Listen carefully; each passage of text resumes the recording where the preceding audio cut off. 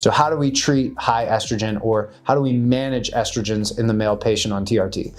First and foremost, the easiest way to manage, in our case, what we typically talk about as estradiol, is to manage testosterone, because testosterone goes through a process called aromatase. It aromatizes into estradiol.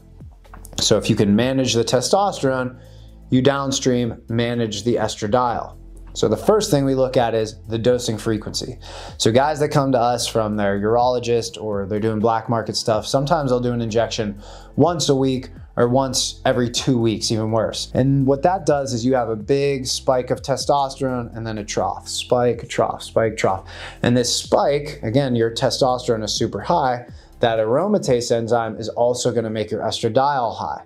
So if you're dealing with estrogenic side effects, why don't we just smooth out those peaks and valleys? And the easiest way to do that is just increasing injection frequency. So instead of just doing it once a week or once every 2 weeks, we'll typically do twice weekly injections, and that goes a long way to managing the peaks and valleys of testosterone, and therefore the peaks and valleys of estradiol.